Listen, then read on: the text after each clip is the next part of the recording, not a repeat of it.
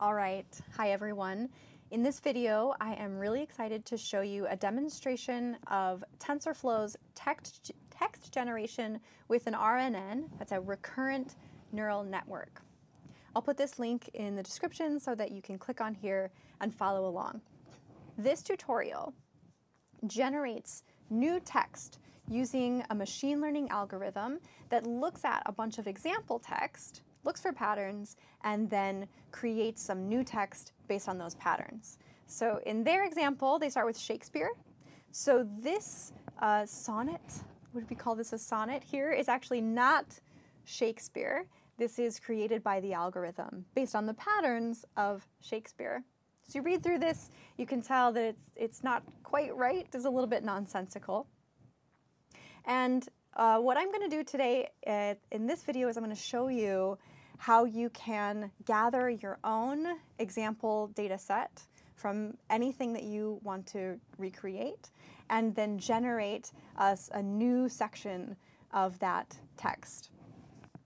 We're going to do this in Google Colab. So at this link, you should see a button here that says Run in Google Colab. So go ahead and click on that. And if you are unfamiliar with Colab, I'll put some links also in the description so that you can get more familiar with what it is and the interface for how to use it. Once you get here, you should be signed in with your Google account if you want to be able to save this or make changes, so make sure you're signed in. And on the left-hand side, we see a table of contents for all of the sections of our tutorial.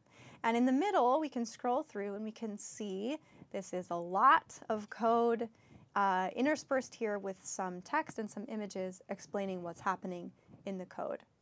So I'll just pause for a moment here and say that this is a lot, and you don't need to understand how to write this code or even what is all happening in this code in order for you to actually run this tutorial and generate your own text. There's only a few key things that we need to know how to do. And the first is that we need a new data set. So we need to know, well, what do we want to create? So I've decided that I'm going to create a new fake commencement speech based off of a bunch of existing commencement speeches.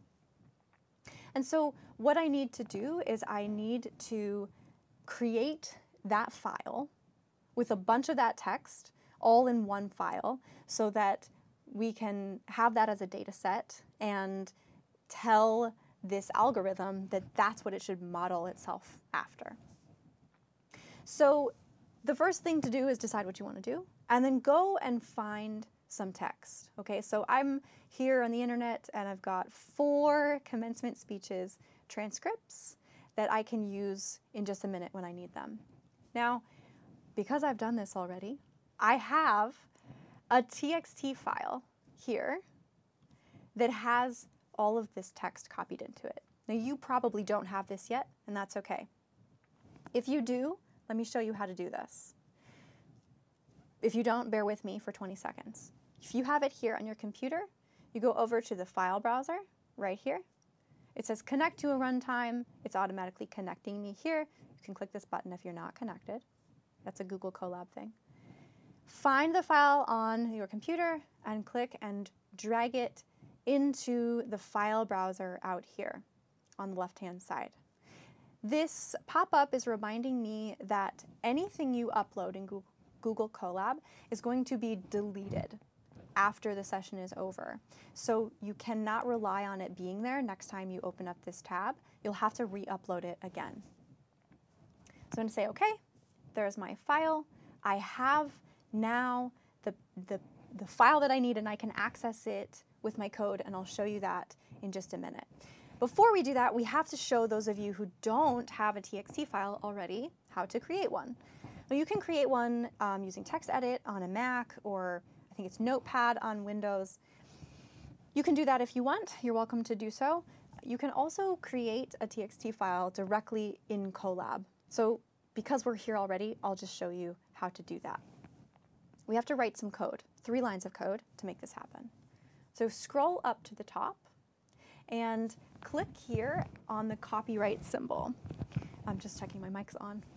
Worried that I didn't turn it on. I did. Click on this copyright symbol.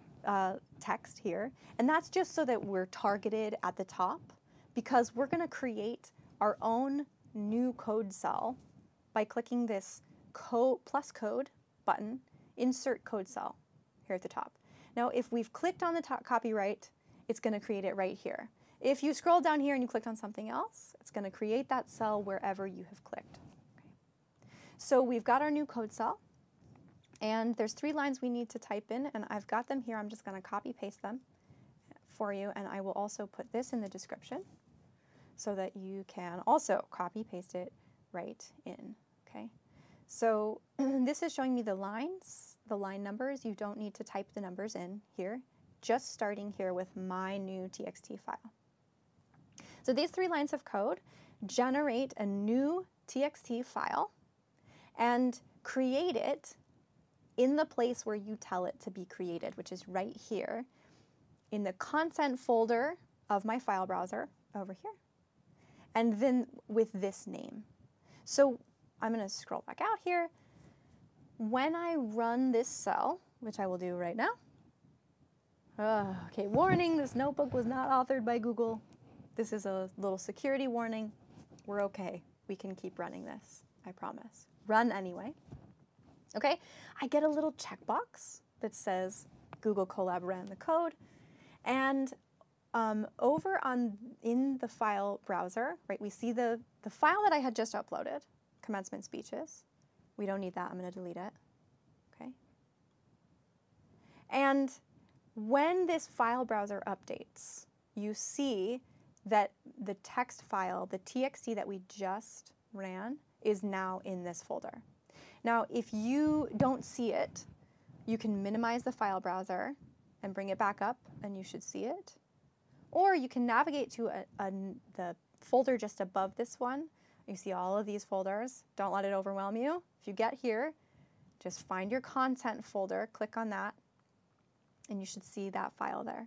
So now this is a new file. It's created in your file browser, and you can double click on it, and it should bring up this right-hand side panel that now you can type into or paste, right? So we can go now and get our content, and you can paste it right in here, okay? And we'll just do that really quickly. Okay. And Steve Jobs, and I also have Bill and Melinda Gates. Okay. So now I can scroll through here. I've got 115 lines of all of this text from commencement speeches. Okay. This little tiny asterisk right here means that the file is not yet saved. Okay.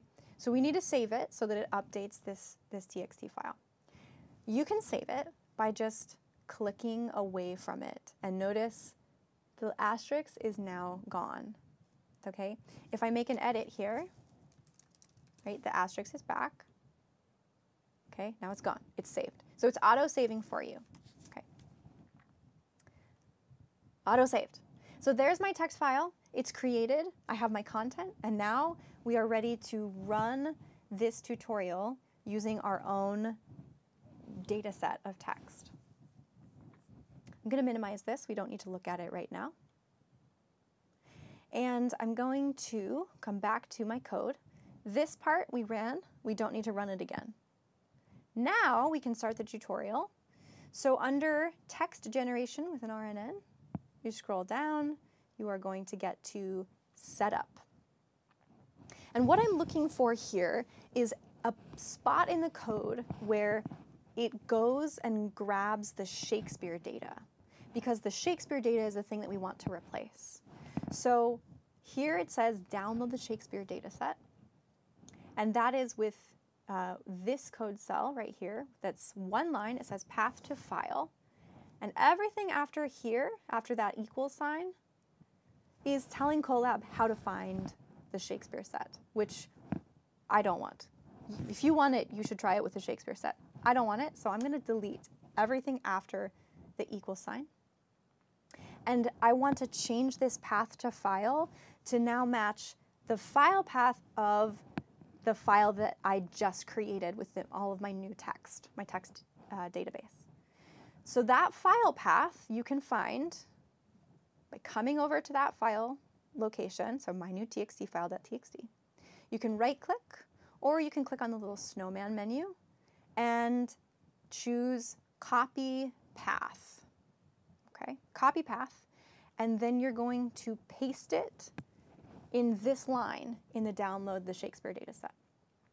Paste it here. It must be in quotes. It must be in double quotes here, okay? So make sure you add your quotes. It should turn red, and run this cell. And if it runs successfully, your Colab notebook code knows where your new file is, and you're good to go. If you get an error right here, you want to check that your runtime's still connected. You want to check that you put the quotes in here correctly. And you want to check that the file name, myNewTxtFile.txt, matches this file name exactly. And you also might want to check that this path is actually where the file is, right? It should be if you come straight here and you do copy path and paste it in. Also, if you just created your own with this command, notice that this matches because we created the file exactly in that path. That's what we told it to do. Okay, so now that we have our text file, we are good. Actually, we can just run this straight away, okay? Because we can just run it with all the default settings that they used for the Shakespeare. In order to run this, you have to run every single code cell from top to bottom in order. And there's 101 cells. So you could, hypothetically, come through here and click and run, and click and run, and click and run. But don't do that. That's the hard way. You can also just minimize the entire set here, and you get one run button. And if you click this run button, it will run all the code cells in order from top to bottom for you. And then you can expand it and follow as it's running, and maybe I'll catch up to it here. It's already built the model, it's trying the model. Okay, it should be training at this point, and it is, okay. So we'll expand that, and here's my training, I caught up. Okay, so these are called epochs, sometimes epochs, okay. And we, in the default code, had chosen to run it 20 times because it says equals 20 here. And it ran 20 times, and now it's moving on to the generate text portion of the code, and it's running, and it's running, and it is done. Okay, so here's my text that I generated. I'll copy it and just put it in a larger section here for you to see it. So it's okay, right? It's not great. It's not as maybe as exciting as you were hoping for it to be, a good commencement speech. So note that most of these are not real English words. And this is because the model is not, it doesn't know what a word is. It only knows what a character is when it starts. And so when we only run it through 20 times on a relatively small data set, it's having a hard time figuring out what the words are. So in the tutorial, it says right down here, the easiest thing you can do to improve the results, so you want it to be more like a readable summary here, is to train it for longer, right? So we're gonna increase the number of epochs we have here. And I'm just gonna do 100. This might take a while to run, okay? But I know that it's gonna work better. So I'm gonna change it to 100. I'll rerun that cell, and then rerun this execute the training, And then I will need to, when that's done, I will need to regenerate the text. So you can do that to make it better. We'll compare the results once this is done training. Another thing that you can do is you can change the starting string. So notice that it said Romeo, right, under generate. Go to generate text, right? There's 2 code cells here. And line 3 says Romeo. So this is the starting word. And you can change this to, I don't know, welcome, class of 2025. Okay. So that instead of our text starting with Romeo, like a Shakespeare, it can start with a more traditional commencement speech beginning. And those 2 things, I think, will give us a better result. So we're already at 58, 59. And we'll see how this turns out. So you may get some errors in here, and that's totally normal. So don't freak out if you have some errors. The most common thing is that you have not run the code in order from start to finish. You've missed 1 or 2 boxes. Another thing to check is that your TXT file might not be long enough. You might want to add in more content to your TXT file. And another thing is that you might get disconnected from your Wi-Fi, and you might no longer be connected to the runtime, and that can mess it up. Okay, it's done, so let's generate our text and see how this turns out. Look at that. Okay, that already looks much better. I'm seeing words that I recognize. Let's see. Okay, so there's still some words in here that are not recognizable, but it's much better. Welcome, class of 2025. Or your head about your gutter. Okay, so we might want to run this a little bit longer next time. And there's some other things that you could get into. You could change the temperature setting with the temperature parameter, which is how predictable the text ends up to be. We can make it a little bit more predictable, and then we'd get more words that we recognize. And then you can also change the length of the generated text as well as parameters in the code. You don't need to do that for now, so I'm going to leave that out, and wish you good luck in creating your new AI-generated text. I hope you have fun, and please do share the results with me in the comments section below if you get something really good. Thanks.